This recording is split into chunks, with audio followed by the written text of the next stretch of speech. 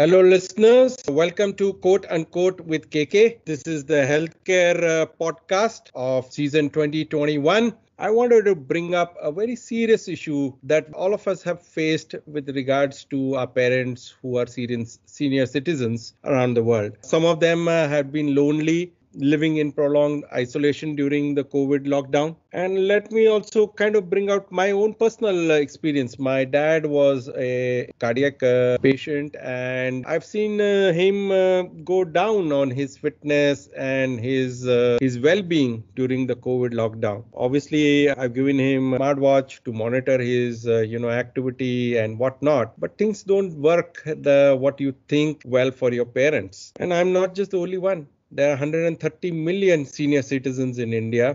I've got Ravi Bala, who's a tech evangelist out of US, and he understands the Indian diaspora as well as the US diaspora as well. I would love to just quickly introduce Ravi from his background and what he has done. Ravi is a startup mentor in AgeTech and Remote Monitoring. He is a co-founder and former board member at HealthSignals, leader in technology solutions for better senior living. As an innovator and expert in mobile health, conversational AI, and digital strategy, he has a successful track record of creating and managing teams of independent thinkers. He has a tenacious dedication and compassion and dignity in the workplace. As a teacher, mentor, and coach at heart, Ravi works with several startups as an advisor. He is currently chair of Capital for Good and board member for Girls First Fund, a global effort to end child marriages, which is very interesting effort. Ravi, I must commend you. He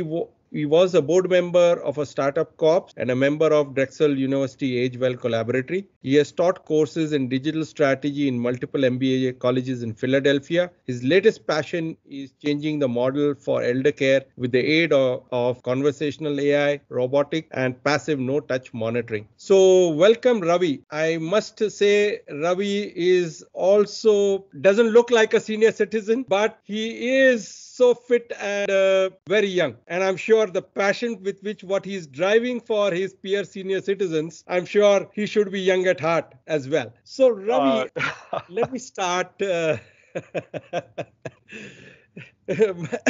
by talking about now that the COVID pandemic will see its end, hopefully, in the next few months with the immunization drive across the world. Hopefully, the senior citizens would be the first cohort of population after the frontline health workers and what have you. What sort of applications or ideas you think we need to have for our senior citizens in this transition time of going out of pandemic to the new normal along the immunization time? Are there any solutions that you think are already available, or we need to probably bring some sort of solutions for the interim so that you can monitor any adverse events or allergies or whatever you get out of some of these vaccination in the senior citizens? Any ideas or thoughts there?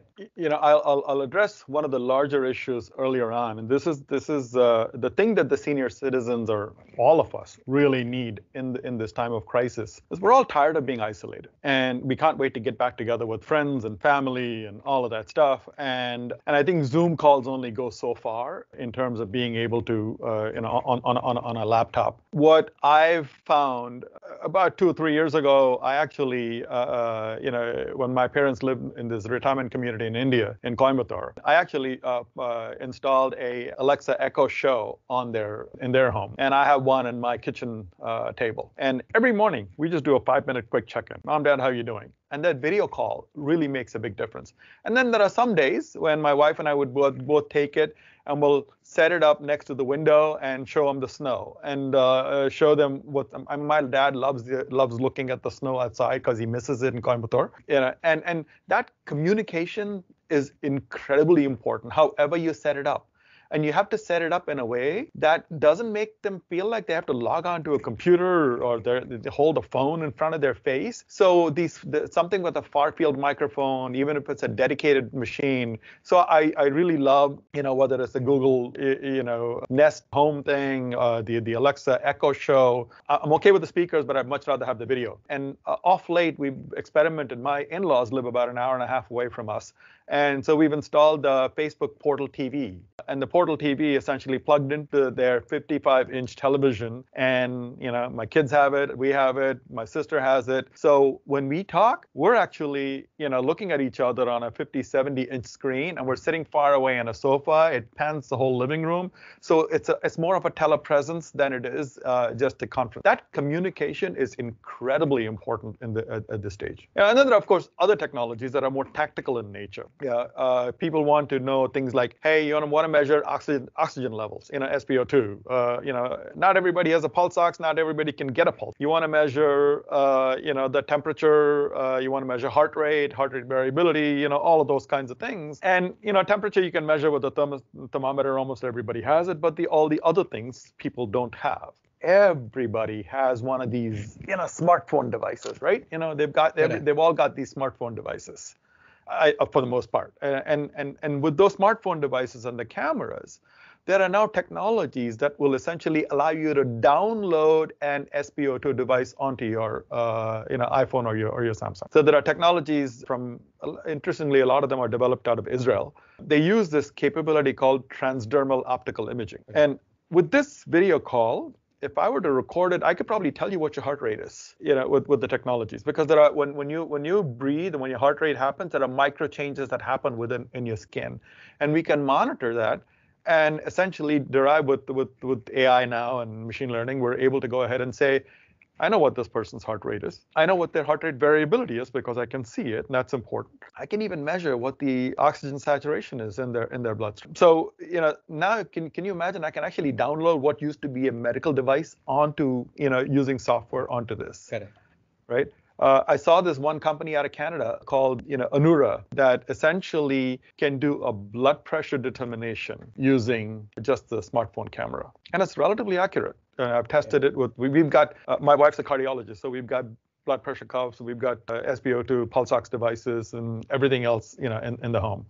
And so I test these against the software intelligence and triage devices against hardware standards. And I'm really impressed with the accuracy of a lot of these. They don't quite qualify for medical because they haven't gone through the FDA certification process yet. But they will be, SMDs, software medical devices, in short order. So I think that kind of a technology that says this notion of a no-touch triage capability is really important. And that's very important during COVID and in the new normal as well. Correct.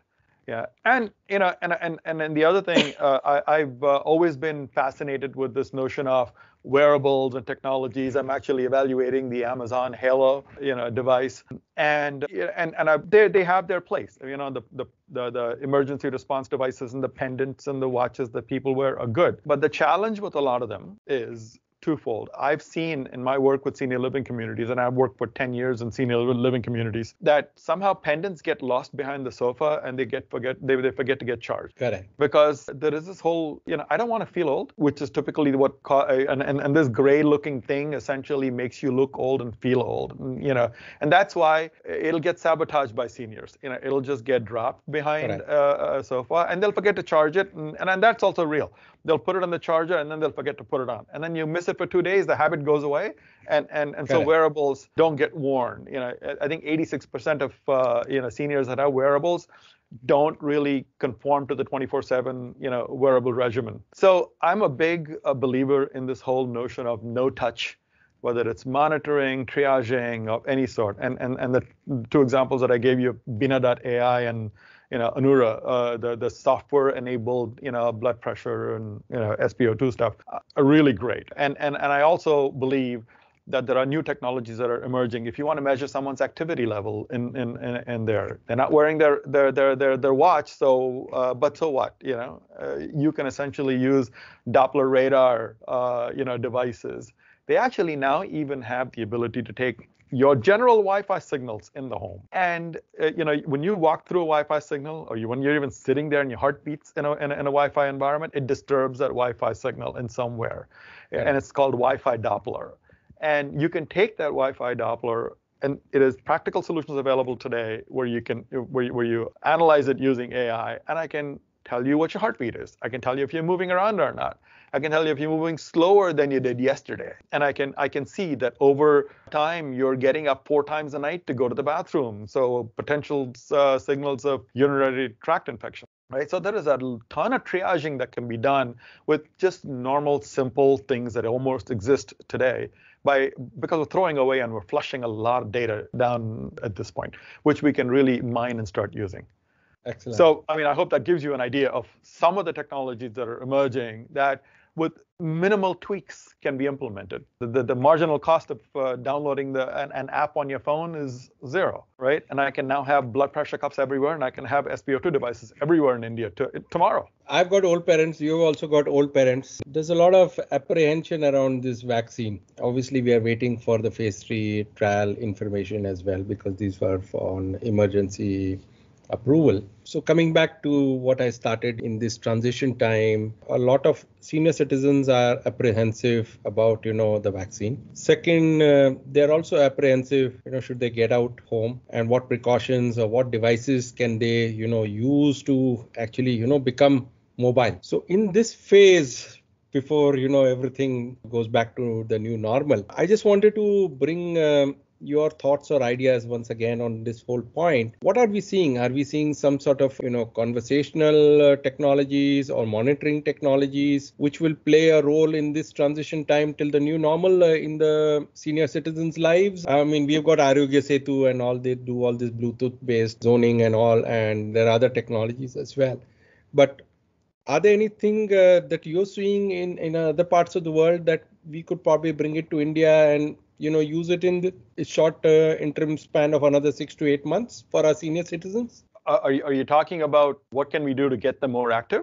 Or are you talking about do we monitor them as we go out? Yeah, because see, some of them don't want to get immunized. Some of them want to go out but are scared of going out. Okay. In spite of all the social distancing issues and norms in India, they don't want to still venture out of home, or for a limited, they do venture out, but they're hesitant to venture out, out of home. What can we do to give them confidence to be mobile? I'll address the question that you had about vaccination. I'm not a public health expert, so it's difficult to talk about the programs for vaccination. But I will tell you just from personal experience. Are there any monitoring devices or apps that can help them, see, okay, this is the reality. My friend had a vaccination, no adverse event. Some sort of a social media app or something that can give them confidence. Okay, my friend had it. Instead of their calling or WhatsApping or whatnot, to allay their apprehensions around this whole vaccination. I think in India, the last vaccine they took was the DPT or the at the age of 6 months, which even they don't recall the pain or whatever in their lives. So for some of them, this is a bigger issue or a challenge. Yeah, I have not seen any applications in the United States that inform you if your friends have taken vaccinations, and the reason is because of HIPAA. Right, that's you can't make that information public, and so it's social media that's essentially where people say, hey, I got vaccinated, I'm getting vaccinated, and I'll tell you about it. I have seen, on the other hand, there are COVID proximity apps that essentially Apple and Google have made available that say, hey, you got exposed to somebody with COVID because you have the app and the other person has the app, and then they got diagnosed with COVID, and they hit yes, I got diagnosed with COVID, and then it basically says I'll inform all the people that were in your proximity to let them know that they need to go get tested. Right. So that's there. But in terms of giving people confidence to go out, it's kind of a difficult thing unless you can create this whole proximity app. I have a friend of mine who was working on an app that basically will go ahead and do this. This proximity app can be used to alert people to say, hey, you're close to someone with COVID, so just watch your distance. Right. But I don't know if that's it's practical in a country like India where, there's no distancing. Yeah, the distancing. Everything is social. There's no distancing. Yeah, how do you get to distance? So then your only choice is, hey, I'm gonna mask and I'm gonna double mask. And by the way, I am gonna cover my nose, not just my mouth. Yeah. So I keep sending notes to my parents when I see pictures from India that say we're masked, but we have their friends with the noses uncovered. So, but you got to cover it. I also understand why they take it off, because it's a lot of these masks are incredibly difficult to breathe in. Correct. I've recently now taken to wearing an N95 mask because we were able to get it. And when I wear that and go into the market and 40 minutes in, it's difficult and I get really warm and tired. So I've actually now ordered a mask with a fan. It's wow. You can essentially charge it, and it's got an N95 filter. And I ordered one for my wife actually, because as when she's in the hospital, she's got to be masked all the time. Correct. And it's difficult to stay masked for 4 hours when you're going through the wards, right? So so I actually ordered it for her so that she can have a mask that's got a good seal, and then it's got a fan that'll blow air through the filters, and you change the filter every day. And it's only the small filter, and that will make it possible for you to essentially not just have a mask but a respirator that you can wear for a longer time. So I see the evolution of that happening a lot. It may be really expensive to do a mass deployment, even in the United States. It'll be expensive to go mass deploy across India. But those are things I would watch out for, because I would look at and I would encourage entrepreneurs and manufacturers in India to start saying, this pandemic thing that we had just now is not just a unique event. We are probably going to see something once every decade at least of this magnitude. And we're going to have to find a way to tamp it down. So this was a good dry run for us. Let's prepare for the next bigger one. And we'll do that by creating these masks that are easy to wear, that people will wear.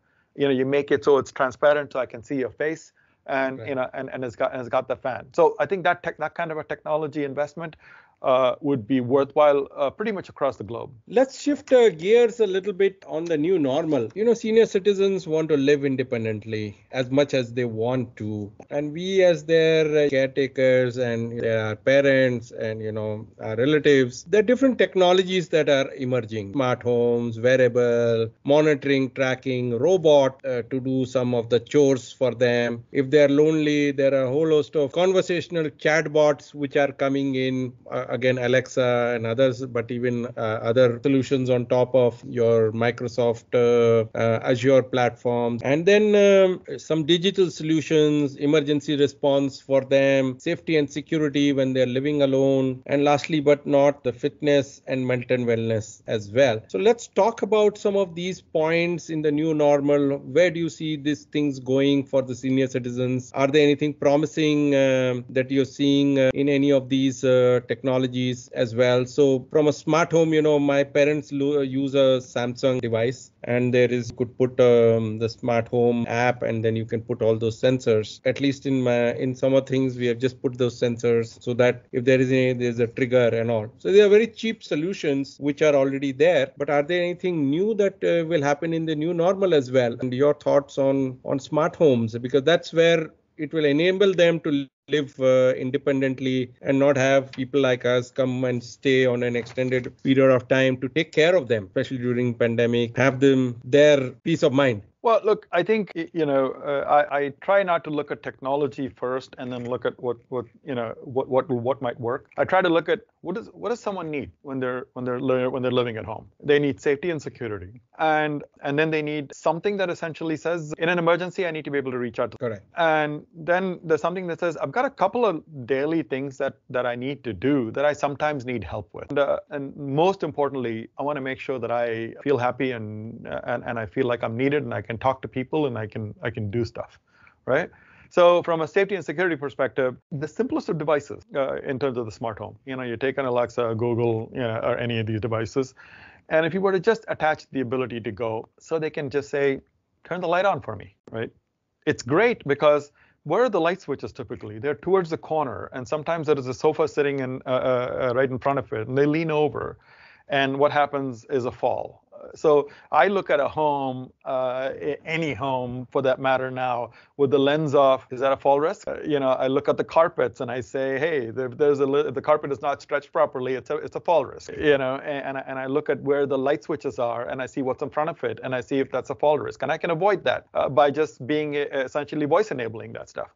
I can say automatic temperature monitoring capabilities that will tell you. As a matter of fact, CVS just released this new product called Symphony, CVS Health, and they released a product called Symphony. And I'm really excited because they're one of the first people that has a national presence across the country.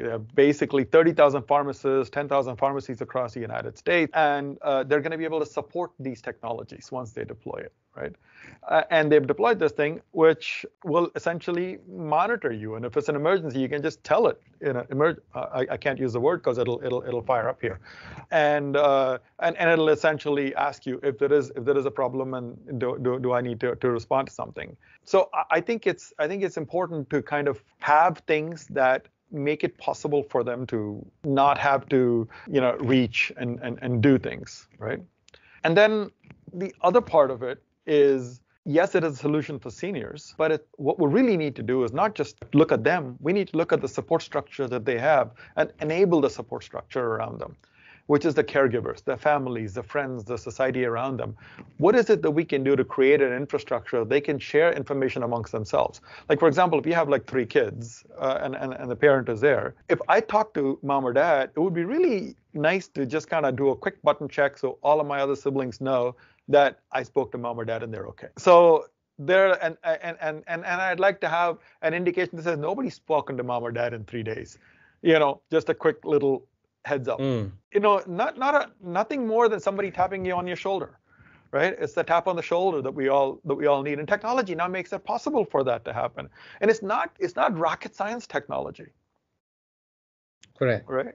It is just technology that's been used because we thought about the problem of what it is that we're really looking for the seniors to do. And there are other things that we need to now enable better. For example, cooking's an issue for them. So then, let's find a way for the rest, delivery services, things like DoorDash and other, India's got a whole bunch of delivery services. Swiggy and what have you. Yes. That are emerging. And the great thing about India is they've always had home food delivery, home drug delivery, home all of that stuff, and which is only now really starting to happen here in the Western societies. So that it is now possible for that to happen. Here we have TaskRabbit, which allows me to go request somebody to come in and change a bulb. Something happens in my home, I can do that. Now, if there is if I have a support group of people around me, I can use that caregiver app to basically say, hey, I need to get a bulb change. Whenever somebody's got time, just show up, and the person can just pick up the task, right? So I think it's just the activities of daily living and some of the risk factors that essentially we need to address. And I will say, and I keep coming back to falls because 1/3 of seniors over 65 fall every year, and especially if somebody with comorbidities like diabetes and things like that, the healing problem is a big issue.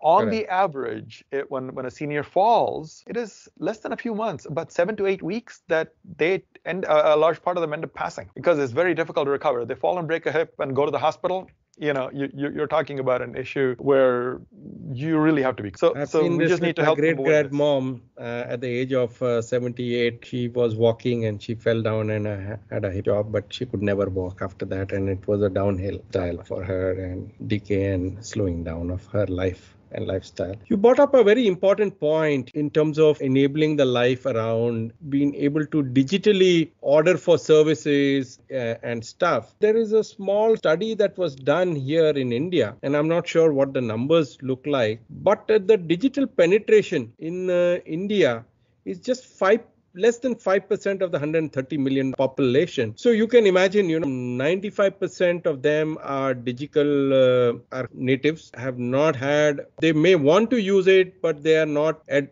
senior citizen enabled of, apps or services. So that brings up to a big question about digital education or awareness for the senior citizens so that they are able to manage and order the services goods that they require on a daily basis through the digital platforms. What's your thought there? What should I'm the actually, yeah. existing players and what your DoorDash, and we have our Swiggies and Zomatos and Dunzos of the world, what should they be really doing for a senior citizen to be senior friendly in their service, perhaps? So let me back up. I'm actually on the advisory board of an organization called cyberseniors.org. And Cyber Seniors basically puts together high school seniors and seniors together, so that there is technology education one way and hopefully wisdom transfer the other way. Okay. And there are probably about a half a dozen organizations that I know of that have evolved in this space that are specifically oriented towards training seniors on technology. I think that's kind of a wrong approach, but but that's what we live with, and so we're going to have to deal with helping them with the current environment. If I was doing a service of any sort, I'd basically say, what are seniors comfortable with? They're comfortable with talking. I would make everything voice enabled. Okay. I'd make everything voice enabled, and I'd probably put a screen on it if they're comfortable touching something. Otherwise I'll make everything voice enabled. And I think voice first is an approach that I think we need to look at for just about everything, because we've grown up storytelling, we've grown up speaking much long before writing, and everybody's comfortable with it. Now we just need to make that whole voice environment more friendly, and we're starting to evolve into that. We're starting to see, even with some of the Alexa devices and all, we're starting to see it say, did you mean this? Is this what you meant? I don't exactly get it. And that kind of an interactive conversation that is starting to happen is just really important. And we're still seeing evolution in banking and other industries where we're having this whole multi-platform conversational AI interactions. I can start an interaction on my phone, swap it over to my my mobile device, and then I can head over to a voice device, and I can carry on an interaction if I can program it the right way, right? Correct. But I think for seniors, we need to go ahead and say, what is it that you're most comfortable doing, right? You're most comfortable talking? And I'll enable the services. My Zomato service really needs to say, is there a way I can set something up for you? You normally like to order 6 things, Correct. right? I don't want you to go through a 20 menu item. I'll basically Correct. say, look, you ordered these 4 things the last time. Is this something you'd like to order? And Because Amazon does it today. Correct. Right? Amazon does it today. They basically send me a notification reminder saying, hey, you ordered toilet paper 3 months ago when we had a crisis. Did you want to order it again? So, so the technology is not foreign, it's not new, it's emerged, it's there, it's deployed across in scale. We just need to start reorienting our brains in terms of how do we make it possible. And honestly, I believe that whether it is deploying for seniors or whether it is deploying for accessibility and reasons where we're catering to folks who are disabled, those kinds of edge deployments of ease of use really also benefit the general population in terms of they make much better user interfaces if we design for the people that have difficulty dealing with technology. So here's what I'm try to move the technology behind the voice. Yes. Your app is there. Let the app have a layer of conversational chatbot or interface using voice that can enable the whole roster of services behind the app and enable that and make that as a ease of use for the seniors. That's a great idea. Unfortunately, what's your view on conversational bots? Because we have had, I would say, a lukewarm, or I would say 50-50 kind of experience in India on our COVID bot, which we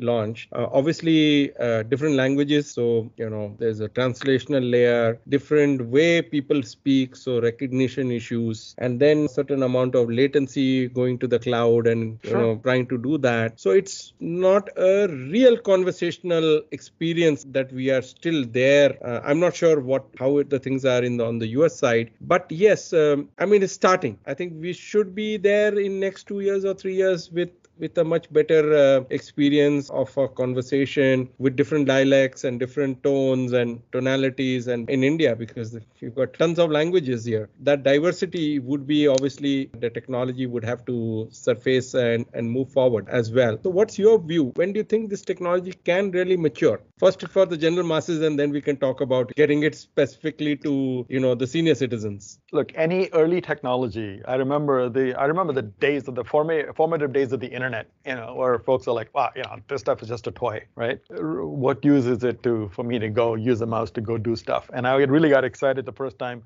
I saw a car commercial where there was a mouse, essentially pointing to something.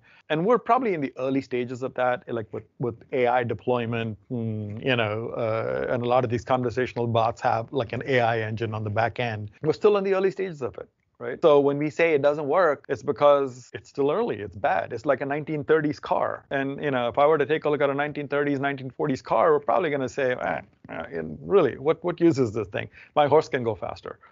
Maybe not in the 1930s, but a little earlier than that. Okay. And so I think the technology will evolve because the needs are going to make it evolve to it.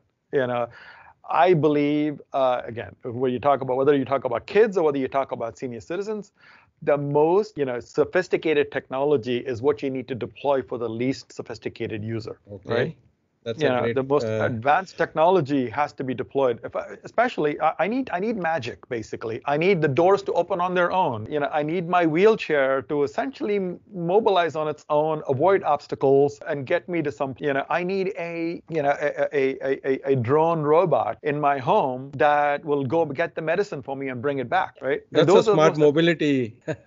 Yeah. Auto mobility device, I would say, that can do all the chores for them. Yeah, and I think we also then, when the technology changes, we also need to redefine what is it that we're looking for. We didn't need faster horses. We didn't need more horses. We just needed to change the technology to an automobile.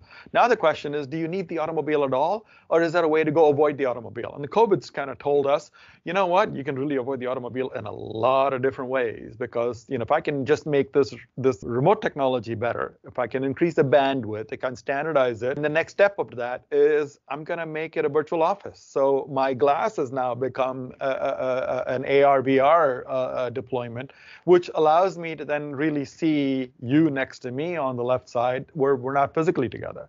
There's a company in Boston called Rendiver, and I love their technology because they will do a collaborative tour of the Vatican for 6 seniors sitting next to each other. So you guys are all together and you're like in the Vatican, right? So this is a big impact to the travel and the fledgling travel and tourism industry, because a lot of senior citizens travel as part of their thing. And if you give this technology, I'm sure the airline industry, the hotel and hospitality industry, and everyone would really get impacted. So you're but it's not going to be a virtual experience, the physical, that a lot of senior citizens do as part of their, ways of spending time and experiencing good life. I don't know if it'll kill it. Maybe it'll expand more people to travel than it was ever possible. And it may be better, right? Eventually. It'll make travel different, right? It'll change the nature of the industry. The fact that I don't need to go to the office doesn't mean I don't want to be in the office, right? If I still crave that face-to-face interaction. Now, the more the face-to-face interaction, this AR environment can simulate it, then you may crave it a little less. But you'll still need the physical touch. Until somebody comes up with these haptic gloves that essentially simulate the sense of touch. Yeah, and they're there. In some of the experimental environments. And the adult industry is certainly one of the leaders in technologies in this area. But I think we need to rethink it. We need to rethink to say, what is it that they're looking for?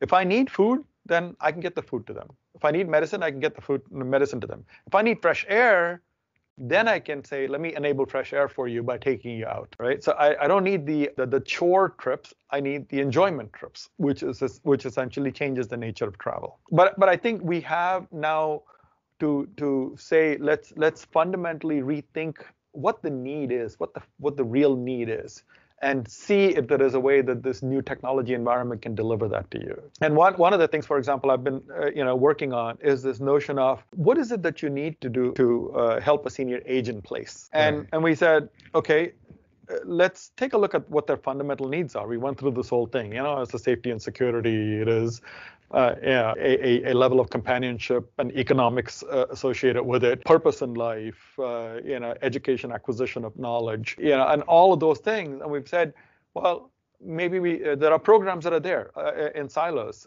Let's put it all together. There's a program run out of Johns Hopkins University called Capable in the United States. It's been running for about 10 years, and hopefully it'll get more popular soon. It essentially works with seniors, and what they do is they take a nurse, an occupational therapist, and a maintenance person, and they go to the senior's home, and then they say, what do you like to do? What are your issues at home? And one story was, there was this lady who said, I really wish my son didn't have to come here every 2 weeks. I'm in a wheelchair.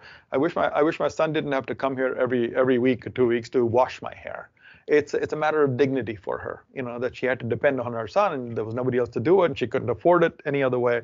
So son used to come and wash her hair. So the occupational therapist and the maintenance person looked at it and said, maybe we can figure it out. Look at your wheelchair, so I can create this large sink and I can install it for a few $100s. I'll put a washing sink that you can reach from your wheelchair. That fundamentally changed her level of independence, and it impacts all other aspects of life.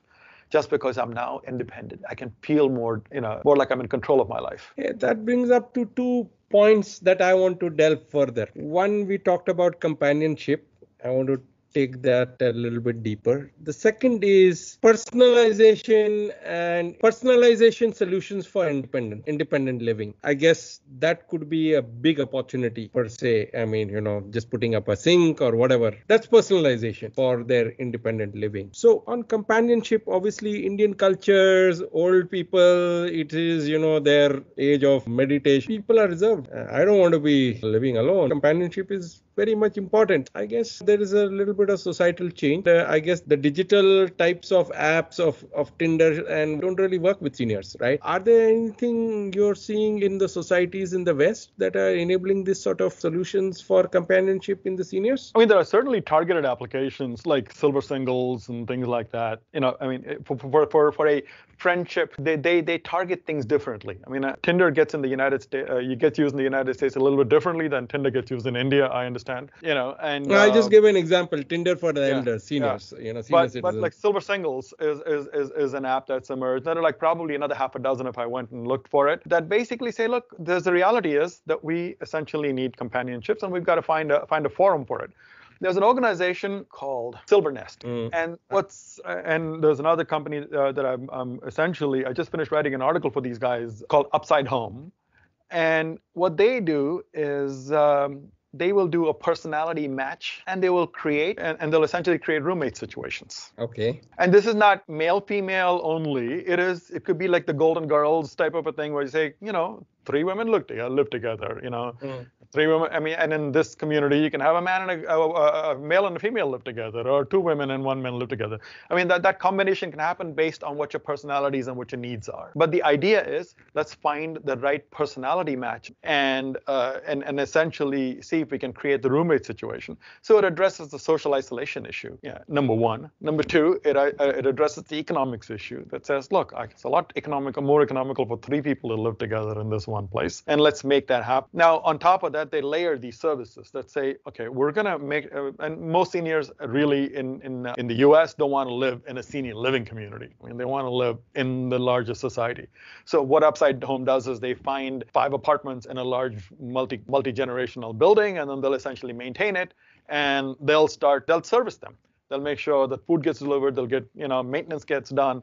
They have one single bill. So the senior is not responsible for the electricity bill and the TV bill and the this and the that, so it's just one single bill that gets addressed. And they also create a concierge type of a thing where this concierge is responsible for maybe 50 apartments. And then they will create opportunities for people to meet. They will create engagement opportunity, right? So it kind of addresses those kinds. And I think that's probably an opportunity that will emerge in India significantly. There's a lot of taboo in our society, the guy has left his parents in Vidyash. That's the colloquial in the old age. What I was really thinking was, can we have a WeWorks type of a model for co-living for seniors? Yeah, certainly. Co-housing is a And huge not movement a in the real United estate States. model. All these developers create these sort of apartments with all the bouquet of services and everything around it. But a co-living model, which will be far more dignified for the senior citizens.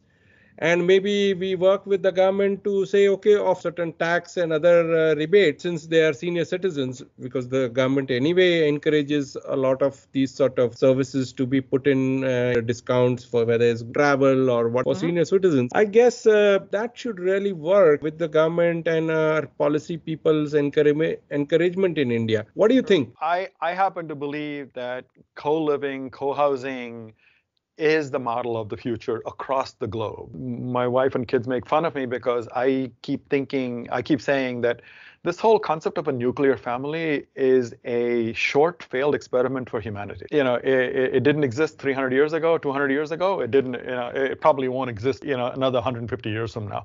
Because in that time frame, we've experimented with this nuclear family thing. And we now realize that it's got consequences in its own right. I mean, the family may look different. It may not be the biological family you grew up with, but it may just be some sort of a family that says, let's share in some of the responsibilities to let the village bring up the children. Let's share in the responsibilities to let our village take care of the elders, because it is difficult for just two people to take care of it, and especially with the demographic changes that we're seeing. You mentioned that India has got 10% of its population is now seniors. And that's almost 50% of US population, 130 million. But if you take a look at India, by 2050, 44% of the population is going to be seniors. Correct. That essentially means the number of people that can support them are also a lot smaller. Correct. So what do? You have to make that more efficient. You got to use technology. You got to use this responsibility sharing capabilities using co-housing. So it's not a matter of is it going to happen. It's a matter of when is it going to happen and how is it going to happen. I kind of feel like it's almost as inevitable as things like cryptocurrency. It's going to be there. It's a matter of when. And what happens is then you can probably even get the whole personalization done. Yes. Okay, 3 people, different needs. You've already done that. Okay, the decor needs to be different, like what WeWorks does for different companies, different tenants in a different way and manages it. Yeah. So that's in the office environment, but I guess it's like We Live, also, right? I mean, they've got the We Live thing, right? And so same kind of stuff. And then I really believe does away all this whole issue of hospice, these other social issues relating to relatives saying, okay, this is my property, the church or the other guy's provider saying it was assigned to me, and a lot of legal battles in India. So I'm not sure how much legal battles in US you have on properties and such unassigned rights given to different people out of heart by the seniors, but contested by their relatives later on. I think property issues are a little bit easier to deal with in the US in general than they are in India. India. I guess the next generation will get the benefit of. But I think the government really needs to look at this as a long-term issue, right? For India in particular. Everything in India, the numbers are humongous. But this notion of 44% of the population essentially becoming elders, then you have all these elder abandonment issues that are going to be really surfacing hard in India. I mean, it's starting to surface across all societies. But for some reason, the demographics in the United States basically say that we're only going to be 22%, seniors in the 2050 timeframe, as opposed to India being, 44%. The demographic dividend that you currently have is going to come back to be a bomb down the road. Correct. China is already facing that. Yeah. I mean, and that's because of their one-child policy, right? You've essentially got one couple having 8 people to take care of, like 4 parents and and their grandparents. 8 grandparents. Correct. Yeah, and the longevity dividend that we have causes there are benefits and issues associated with it. On the average, correct, we've gained 3 years for every decade of life in the last century, but since 2010 through 2015. It became 5 years in every decade, and I think that there are people at that point were predicting that you could reach what's called longevity escape velocity by the time you're in 2045, which means every year the lifespan's going to increase 1 year. And although the COVID has numbers have not been reflected and all of that, but it's only in the last year. In the United States, for example, lifespan has decreased because of chronic diseases and things that are really starting to take hold. I want to shift gears, Ravi, and talk a little bit on innovation and startup in US and in India. So I have been making rounds on Coulter Foundation based support with all the innovators from the academic medical research centers across the US. Some of the issues that I keep hearing and what you have mentioned, India is going to have 44% of elders or senior citizens by 2050. The price point that some of the innovators there come up for a smaller market, they make it up the profit on a larger volume.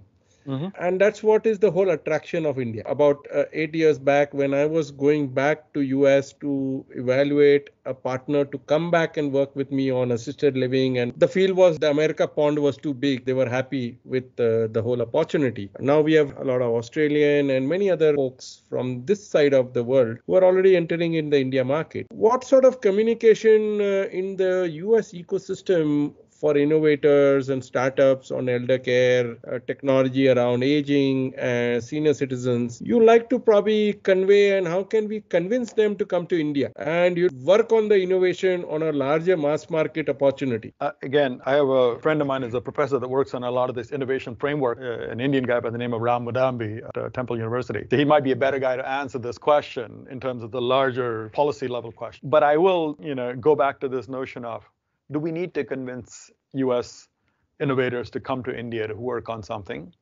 Or can we just find the innovation in India? Jugaad, that is our Jugaad innovation then. Yeah. So HealthCube is an organization that's in India. And they've put together a device that essentially does multiple diagnostics in a very economical way.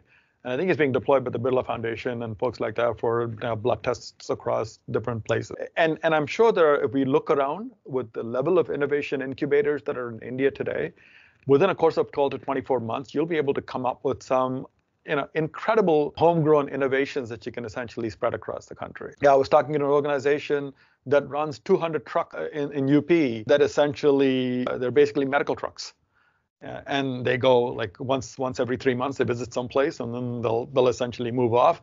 And we were talking about what is it that you can do to take the ASHA workers that are in these communities and leave them a briefcase so that while you're not there for those 3 months, they can still essentially do some level of triaging and send you information. So I was advising this company called Elara Health that is actually operating out of Kenya and also some in Rwanda right now. And so Emilian Pope was the CEO of the company. He's essentially from a finance and investment background, kind of like you. And he put together this solution, which is a clinic in a suitcase.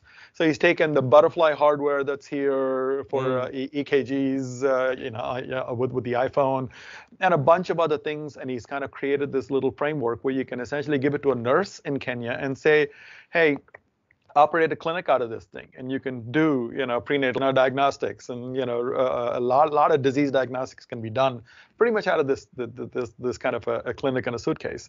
But what he's also done, which I really like, is he's created a financing model that basically says you can't buy this. This costs $30,000. There's no way you can afford to buy something like this, right? So I'm going to create a leasing model for you that makes me a partner in your clinic for a period of 7 years. Yeah, and I think that kind of an innovation where you've taken something that is more individualistic solutions, adapted it a little bit and put it in. For example, even if people can't afford smartphones, right? What can I do to fix that? I mean, I can essentially have one phone, a smartphone, and essentially, or an iPad or a camera, and have people walk by it. Now I've done your daily blood pressure thing. As you're coming into work, everybody's blood pressure is measured, everybody's oxygenation level is measured, right? So you just adapt the technology for the population. So I would highly encourage, domestic growth rather than, we can look, but if we adapt, we take these existing technologies and, we pay respects to them and we adapt the technology for this market. That's a nice way to go around rather than, what we were looking at people to work and bring the innovation and partner model. Before I let you know, I have one last question. The level of insights and what you have provided on our talk today. I want to know, what are your resources and follow, and for the sake of our folks here, to be on top of the global trends in senior elder care, aging, independent living, assisted living, whatever you call. If you can enlighten some of our audiences, that would be really great. Sure. There are probably a half a dozen people that are just incredible in this space. None of my ideas are ever original. I just listen to a lot of the things that those folks say, and it makes me sound somewhat intelligent. Lori Orlob runs a newsletter which essentially is called Aging in Tech, and she's probably one of the most well-known in this space for population demographics and things like that. Ken Dykewald is a significant resource. And for business models in senior living, Bob Kramer from Nexus Insights is one to look at. So these are the three that come top of mind, but I probably have a list of about a dozen that I keep so that I can go back and remember to check on them. Excellent. Ravi, we are running out of time, but it was indeed a pleasure talking to you, interacting with you. We all are going through this transitional phase of taking care of our parents and our kids also in this normal pandemic phase. So we as a generation had this burden to carry for the last 1 year or 2 years now, to be able to take care of both the generations in front of us and ahead of us as well. And a lot of them have been stressed out as well. I hope some of the things that you talked about would really help our listeners, and some of the seniors who also are listening on our podcast would also be encouraged to try out the technologies and be far more digitally active to be able to live independently as well. Before I let you go, I need to thank our sponsors, our team that has made this possible, our production team at the back end as well. We are going to come back, quote unquote, wealthy, to talk about the future of startups. Thank you so much, Ravi, for talking to us and giving us this time, really being candid in talking about the fear of technology, which is there in some of our parents and our seniors, and how they can probably be able to adopt it and work around it. For them. It's our job to make it easy for them. Yeah. Keep it simple for them. Yes. Thanks so much. All right. Thank you. And stay safe. Bye-bye. All right. Take care now.